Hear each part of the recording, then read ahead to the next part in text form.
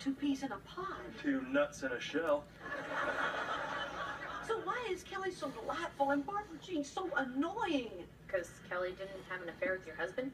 Yet. I mean, she just got to town.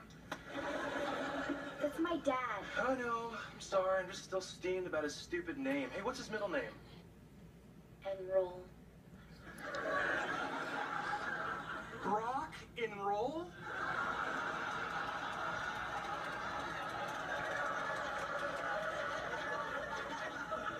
You know what?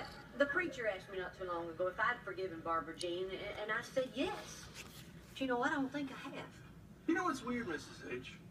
I wonder if all that stuff with Mr. H never happened. And you had met Barbara Jean some other way. I wonder if you two would have been best friends. Prima! Come look. I can do a cartwheel with my sandwich in my mouth.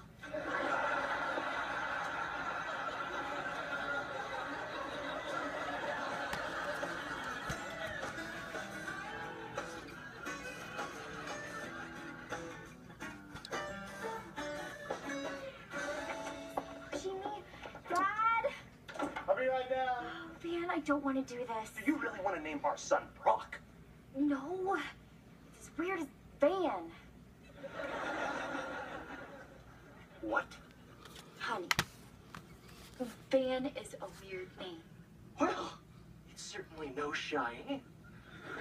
Hey, I got an idea. Why don't we name our kid Navajo?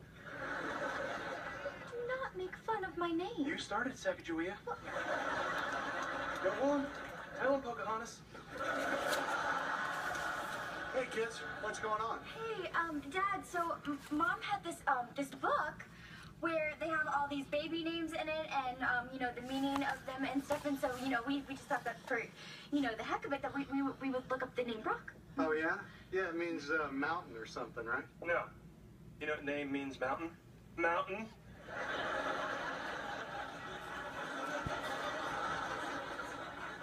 So what does Brock mean?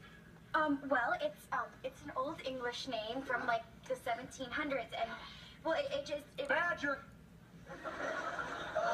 What? Badger. That's what your name means, Mr. H. That freaky-looking animal with long claws. You're a badger, Mr. H. Well, I don't think that's right. Oh, that's right, right there. Right in between Brocco and Brutus. Brutus. Okay, fine. So it means badger. So what?